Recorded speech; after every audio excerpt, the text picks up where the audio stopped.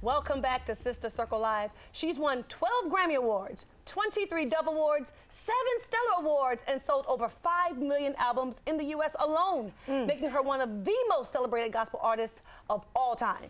Now she's continuing her successful run in music with a new holiday album called Something's Happening, a Christmas album. Please welcome my favorite female gospel artist of all times, CeCe Winans!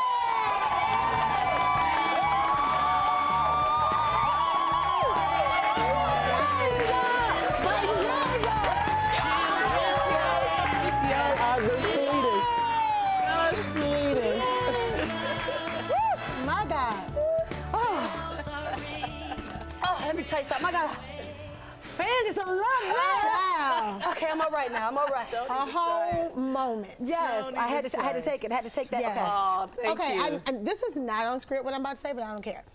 My favorite song I used to put on repeat all the time was The Way Love Is Supposed to Be.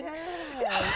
Awesome. Okay. Wow. Okay, back to Sister Circle. Wow. Okay. CeCe Winans. Yes. First of all, we're so honored to have you. Yes, Thank you. So I'm much. so honored to be here. Oh my God. And so all these years of all these accomplishments, just laboring in God and the Spirit, how have you been able to, through this industry, navigate through this industry and still be anchored in your faith and love for God? You know, it's pretty easy. It's just keeping it first. You know, I think we complicate things a lot, you know, and just having a relationship with the Lord and making sure He's first no matter what you're doing keeps you in the right path. Yes. You know, and then, of course, we can never belittle prayers. People are praying for me all the time. Yes. And I appreciate every single prayer because prayer really works. Yeah, it really does. Yes, Right? it does. It I can works. attest to it. Ma'am. Yes. Miss Winans. Yes. You've been singing with your musical match for decades, and you know you formed a wonderful union. But yet, after you guys, with BB, of course, Yes, your BB, your yeah. brother BB, Family, yes. and, yes. But after you guys separated, so to speak, you were still able to maintain your solo career, which is sometimes really difficult, especially when families, because they'll compare and they'll contrast, Right. and then somebody will fall off or whatever. Right. But you still managed to stand alone on your own. So how did that match with you and your brother allow you to stay strong in a solo career? You know what? That's a really good question because you understand. Yes, I you know. know that whole thing.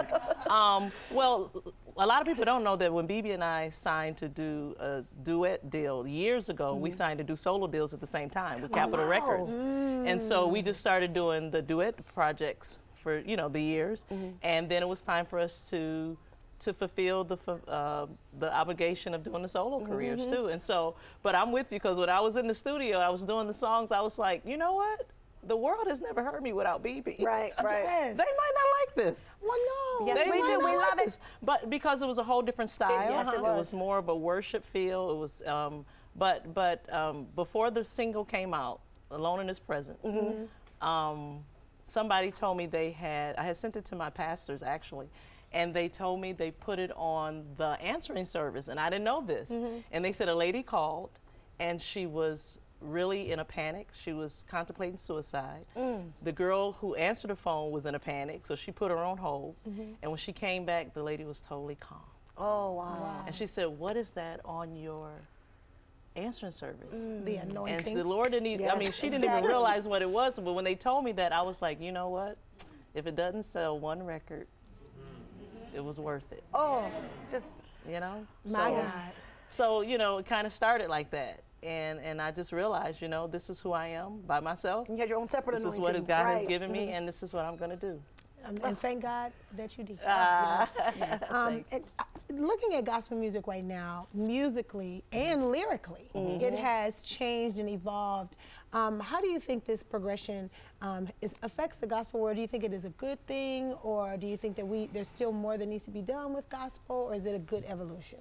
I think it's good. I think it's good. I think a lot more is going to come. You know, every generation, God raises up people.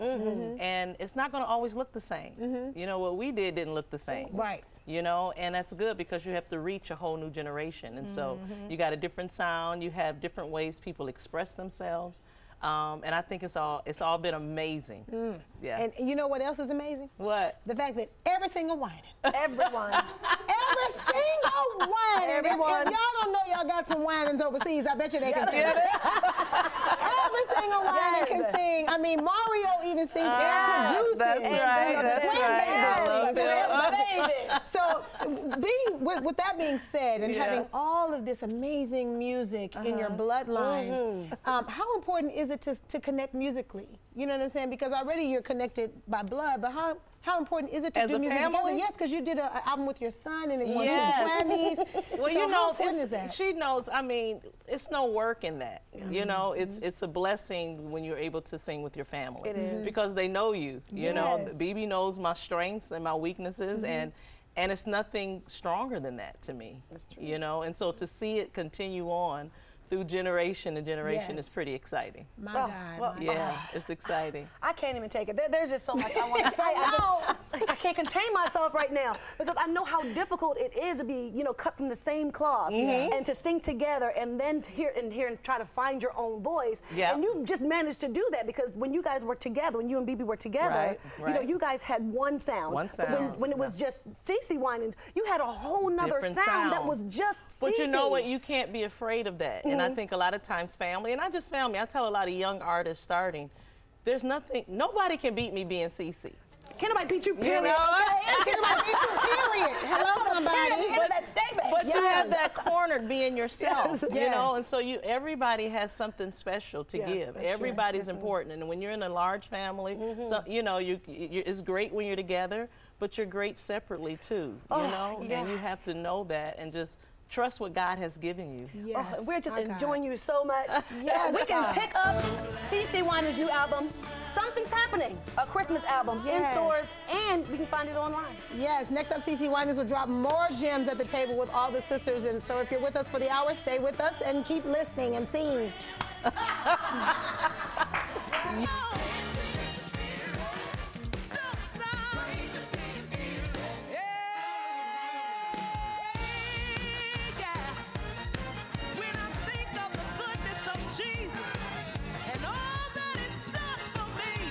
Sing us back. Sing us back. All night. Yes. Welcome back to Sister Circle Live. We're down to the table with the living legend herself, CeCe Winans. Jamming to her new song, Dancing in the Spirit. Y'all coming up with your own moves. Awesome, awesome. Okay, so let's talk about this new album. Of course, you worked with your son Alvin on the last album, 2 Grammys. Yes. The relationship, obviously, that you guys share is undeniable and musically great. Thank you. So talk a little bit about how that has come into this particular album and the magic that we will hear. Well, Let Them Fall in Love was the first time that my son Alvin had produced a whole record. Okay. So when he came to me with the idea, it was all of his idea. Wow. It was a different sound. I was like, I don't know about this. And he was like, Mom, trust me. And I was like, absolutely not. I raised you. Why would I trust you? You know? But after I got it, I was like, this is awesome. He had convinced me that he had created something that the older generation, my generation, would love. But at the same time, it would capture his generation. Yes, that's good. And so I had to humble myself and listen. Yes. And when he told me, no, do it again, I was just like, okay. I was singing before you were thought of. But I'm glad I did. And then to see him receive 2 Grammys for the record, I was just, you know, God is just faithful. Isn't he? You know, Yes. He's faithful to every generation. And so to go in to do the Christmas record with him, I trusted him this time. Yeah, you're like, you know? okay, you he did was like, something look, right. yeah. Yeah. So the Christmas record is Something's Happening, and we had a great time, and it's a great CD. Yes. Yeah. Good stuff. Well, I got to tell you, coming in, I was like, oh my God, I'm moved. I loved it. Awesome, awesome. Well, I want to talk to you a little bit about, like, you have had a phenomenal career. I mean, you're adored by so many other artists. You really are. And you've had the pleasure of even working with some of the most notable artists there is, like your good friend Whitney Houston. Yes, You all worked on the song Count on Me, which I completely love. That song right there has gotten me through. I got to tell you. Awesome. Yes, it really has. Awesome. Have you ever considered maybe doing more secular music? No, I've never considered that. You know, count on me. Again, a lot of times people, because you're a gospel artist, they kind of just try to put you in one corner.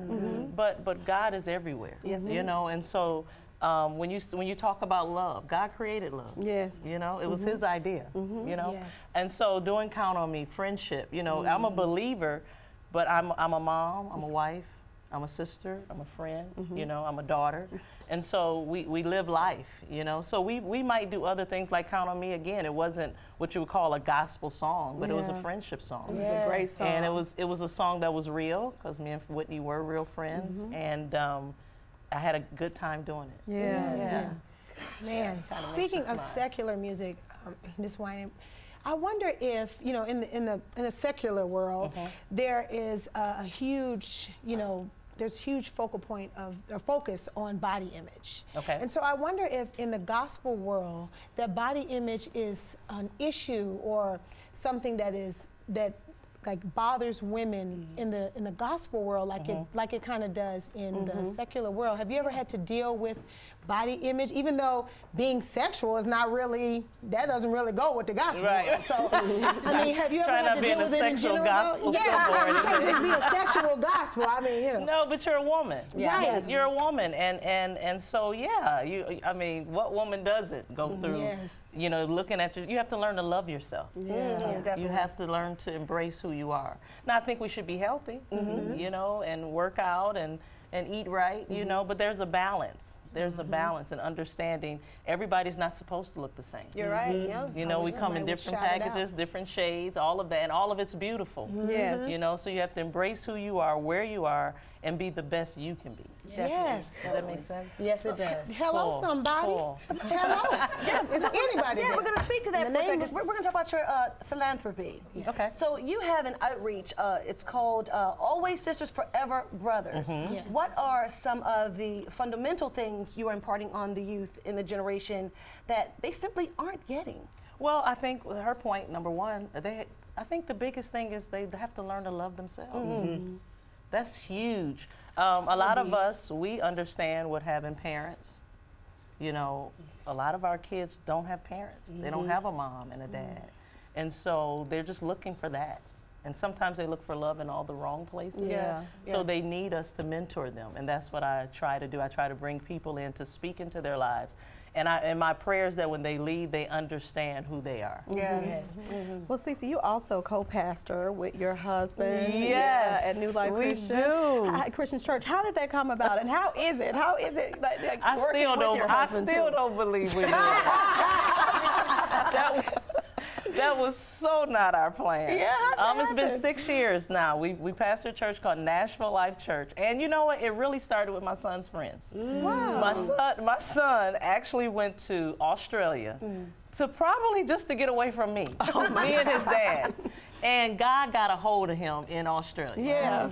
And literally changed his life. He came back home and he said, you know, I want my peers to experience what I experienced. And so I was like, okay. And so they came to the house, and the pastors that he met in Australia flew all the way over, didn't ask for anything. And it was just a beautiful transformation in him and all of his classmates that came. There were a lot of graduates from Belmont College. And so that's what we have now. That was 6 years ago. Wow. It started at a Bible study in my home. And how now big we have has the church grown? we probably got about 300 millennials. Wow. So pray for us. They're all millennials.